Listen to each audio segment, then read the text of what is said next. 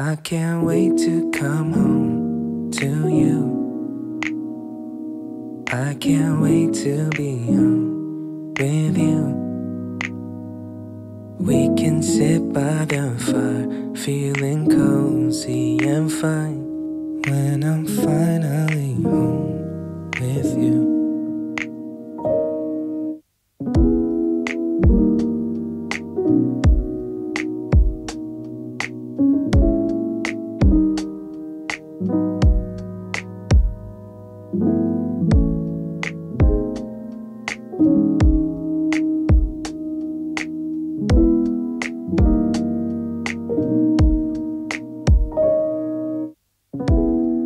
Recently, a very wise person reminded me that this marriage is so much more than a wedding.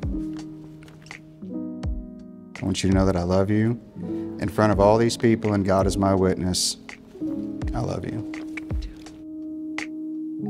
I vow to have the patience that love demands, to speak when words are needed, and to share in the silence when they are not.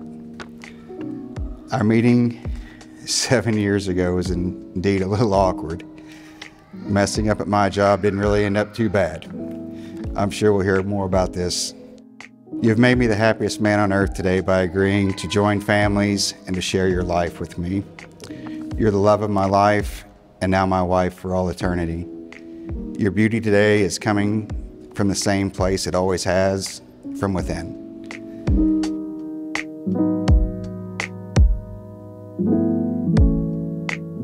Byron, someone once said mistakes have the power to turn you into something better than you were before. 7 years ago, I never imagined that a simple insurance mistake would lead to me meeting my soon-to-be husband. My director of nursing, who's in attendance, I'll never forget her, calling me into her office because somebody told that we kissed in the stairwell. So if that person's here today, I need you to run and tell this. She heard the rumors on multiple occasions. From the moment we met, you always pushed me forward in life. It was you that pushed me into LPN school, and because of your love and support, in 15 short weeks, I'll have another degree. Byron, I love you so much.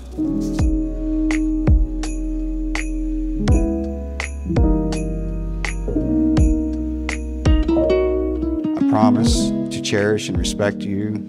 I vow all of my life efforts will be emotionally and physically to build you up continuously. Here we go.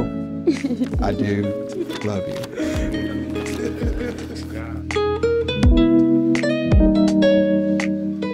I vow to stop taking your phone and yelling at Nate, and I promise that I'm here for the long run, through sickness and health, till death do us part. Even then, I think I'll jump in a casket with you. I vow you'll never be alone, and when you are down, I will pick you up. And if I can't do that, then I promise to lay down beside you. Byron, you have completed my life, and I'm honored that you chose me to be your wife. I love you and look forward to our life together.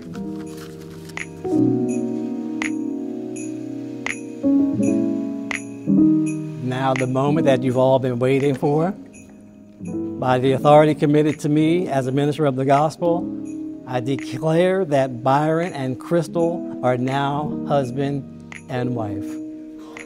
You may kiss the bride.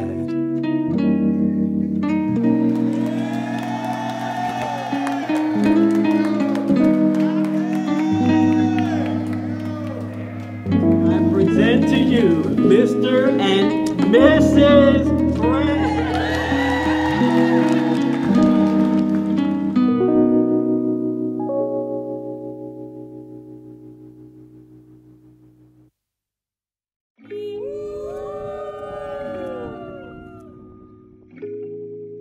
So not only am I Crystal's older sister, I also stand here as Crystal's maid of honor tonight. I'm so proud and so humbled to wear that today.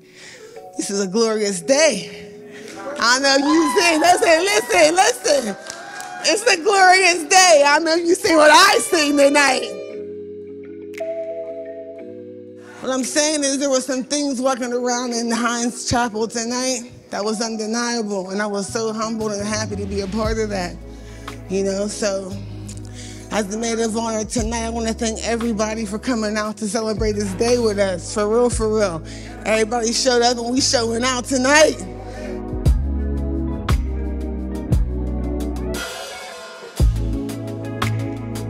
We thank you for the family that has joined together, and we ask that you would just continue to bless them for all the days of their lives.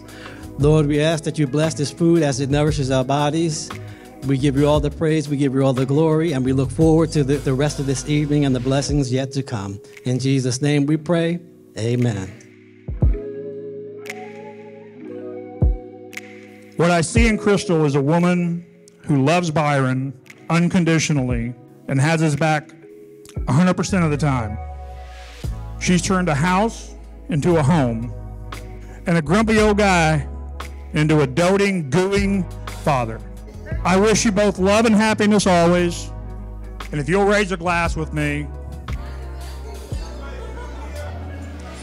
to the bride and to the groom.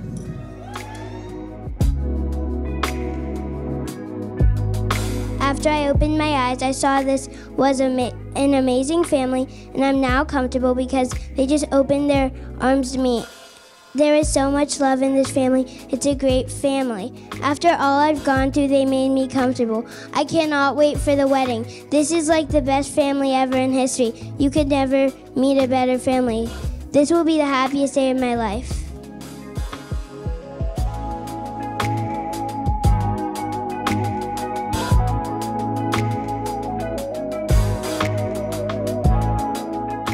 I cannot believe that Crystal is said I do today, and for it to be anybody but Byron, I couldn't imagine.